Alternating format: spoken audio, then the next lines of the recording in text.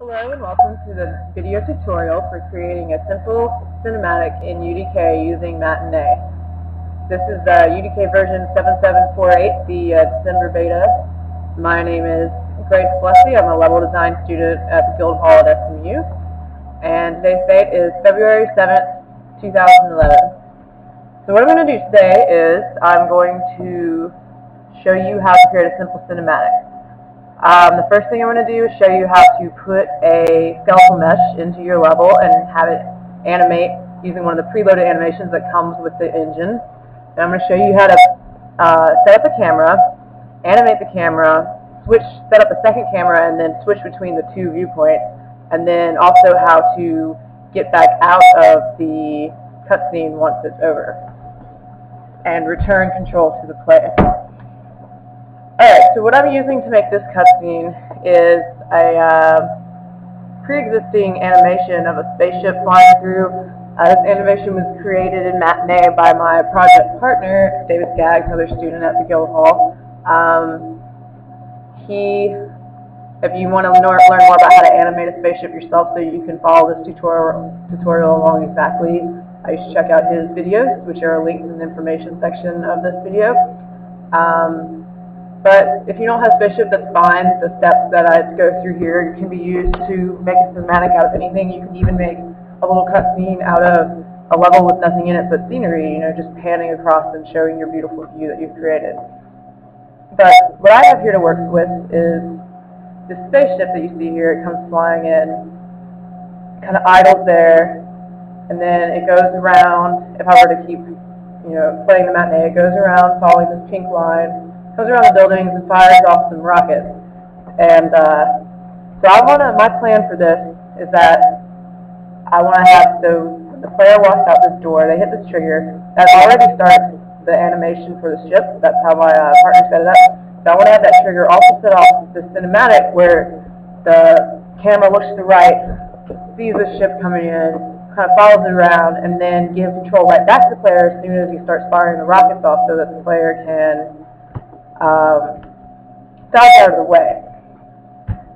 So, first thing we got to do, though, is add our skeletal mesh. This is going to be basically our bad guy, who we're saying is calling the ship. This is not by any means required. It's just something interesting, another thing you can add to the cinematic to kind of give you something more to film. Basically, there are a lot of different things. This is a pretty simple thing that I thought would be useful to show people how to do. So to get started, go into your content browser and filter down the skeletal meshes to find your mesh. Now here we go. The engine doesn't come with a whole lot. They've only got about 3 humanoid ones, so I just usually pick the Iron Guard here, drag him into the level, and he's not going to be positioned exactly perfectly. You don't want to watch me sit here and tweak things down to the most minute detail. So I'm not going to worry too much. I'm just going to kind of get him in general position. So he's facing over here, standing there. And now that we've got him, we need to go ahead and have our animation group selected in the content browser before we do anything else. And also, this is a good idea if you're not really familiar with animation sets. You want to go ahead and look at these before we go with Matinee and actually set up the animation, because you're going to need to know the name of the one that you want. So again, the only animation set that's really good for this guy is K Anim Human Base Male. So we'll double click to go look inside of it, and we can preview our animations under this animation tab here. So we can kind of fix this viewport, and then you have all these animations here on the left. And I happen to know already that I want to use one of these taunts. See, we have a victory taunt, preview down here. I think I'm going to have my guy do the hula hoop as his spaceships come in. Well, this isn't actually where I'm selecting it. I'm just sort of showing you how you can preview your animations. So anyway, what you need to have selected is the actual set itself here in the parent menu of the content browser. Just make sure you've got this yellow box around the animation set. Close the content browser. Now we're going to go to Kismet. Now, all of this is part of the Matinee and other Kismet setup that runs the spaceship, fires off its projectiles and stuff. I'm not going to go into detail explaining that because it's the subject matter of a different tutorial, but we are using this Matinee that already has our mover, our ship mover. We're going to be using that same Matinee to animate our cameras and our skeletal meshes, so they're all part of the same thing.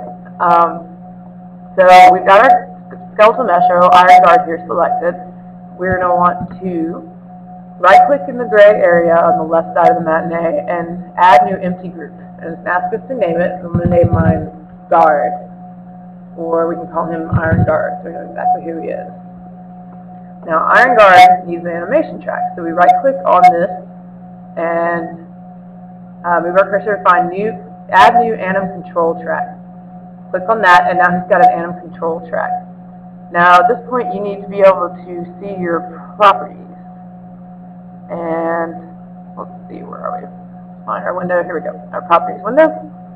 And while you have not the anim track, but actually the parent track, the Iron Guard track selected, come down to properties and look at this menu called Group Anim Steps. You want to hit the green arrow, and then the green plus sign, excuse me, to open up this drop down. And then now, whenever you hit the green arrow, it's going to use whatever you've selected already in the content browser and attach that animation set to this mesh.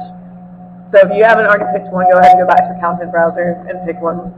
That's fine, but we already have our animation set selected. So we're going to go ahead and click the green arrow, and now this is attached. So now when we go and highlight our anim track, you leave properties now. Take the timeline, slide this timeline bar to about where you want his animation to start. I want mine to start at about 1 second or so. Let's get a little bit closer.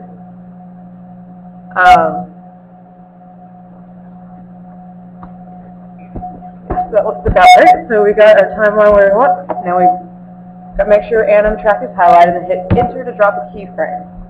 And it's going to ask you which sequence you want. I'm going to scroll down, get taunt, hula hoop, press OK, and now, starting at 1 second, we see here, let's look at this guy in the viewport, zoom in a little bit. At that time, he'll do his little hula hoop. And if you don't like exactly where it was, you can hold control and left click on the keyframe arrow, this little orangey black arrow, and you can move it around. But I'm going to leave it where it is. Actually, I'm going to wrap up this particular installment of the video and start a new video to show you how to start setting up the camera and getting into cinematic mode. So please join me again for the second part.